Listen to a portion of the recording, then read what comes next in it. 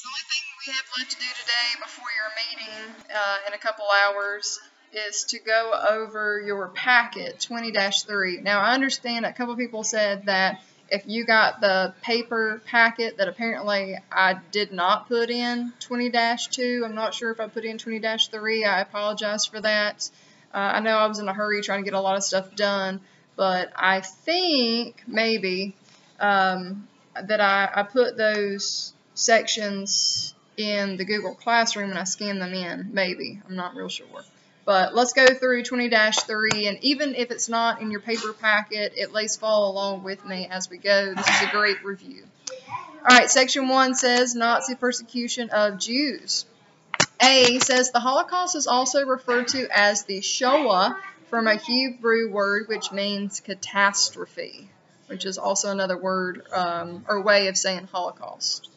B says in September 1935, the Nuremberg Laws took citizenship away from Jewish Germans and banned marriage between Jews and other Germans. C, the killing of a German diplomat provoked attacks against Jews on the night of November 9, 1938, which is known as Kristallnacht, which you can find in your notes when you know how to spell another German word. D says, following that night of violence, the government's secret police arrested at least 20,000 wealthy Jews. E, between 1933 and 1939, some 350,000 Jews, including prominent scientists and business owners, escaped Nazi-controlled Germany. That number is also in your notes that we went through today. F says, one factor that limited Jewish immigration to the U.S. was a Nazi order that prevented Jews from leaving Germany with more than $5 in their pocket. And again, that was something we talked about in your notes today. G says, who had escaped from Germany, Jews that had escaped from Germany on the SS St. Louis were denied permission to go ashore first in the United States in New York and later in Cuba.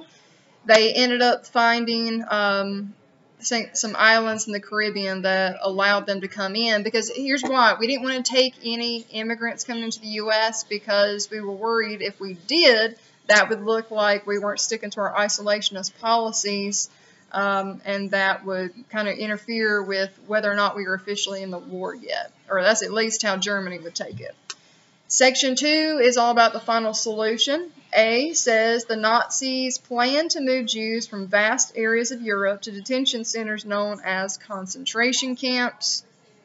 B says in the detention centers, healthy Jews would work as slave labor. And again, we said that they died, again, from exhaustion. Can you imagine just dropping dead because your body is physically exhausted? It's crazy.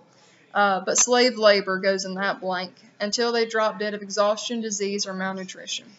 C, the elderly, the sick, and young children were to be executed in mass gas chambers. And a lot of times these gas chambers would be camouflaged to look like showers.